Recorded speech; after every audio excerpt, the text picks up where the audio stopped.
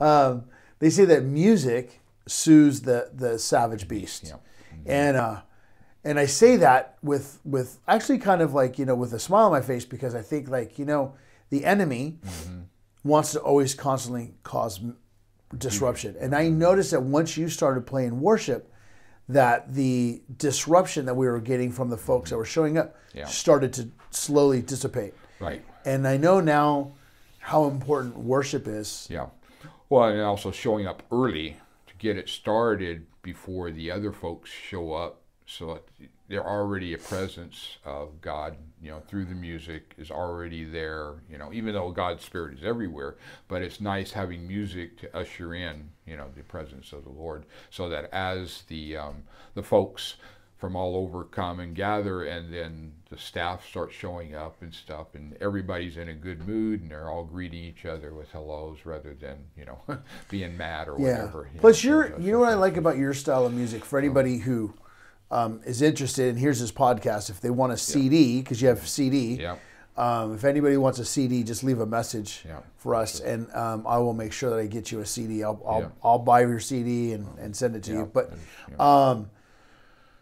But what I notice is, what I like about your music is it's not like the old school hymnal worship music, which the songs are, but they're rock and roll. Yeah, but and they're kind of moody blues. They're kind of like Bob Dylan, Led Zeppelin, like any of the kind of the like the famous kind of like folk kind of rock and roll people that you could think of as your style. Right. Yeah. So it's danceable. Yeah. It's happy.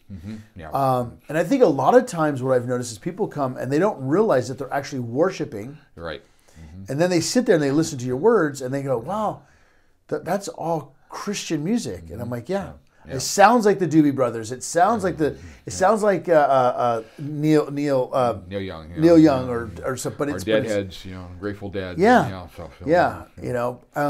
But yet it gets you in the spirit. And I do believe that it does rush the spirit of the Lord on the, it invites the Lord there. Oh yeah, yeah. So in there, and people are able to give requests, because I do some secular music that has a good positive meaning, because there's a lot of Bob Dylan songs, and even Neil Young and some of the others have some great music that are just great songs. And sometimes I'll have some of the people on the street say, "We want to hear this song," and then they'll sit there and just cry because it brings back a memory of something for them, of their childhood or their family life or whatever. And it's like God uses that to minister to them, and that's one thing I believe in, ministering where they're at, rather than just trying to say, "Oh, I'm going to play this no matter what." I'm going to, I kind of cater to their needs of what they want to hear. Sure.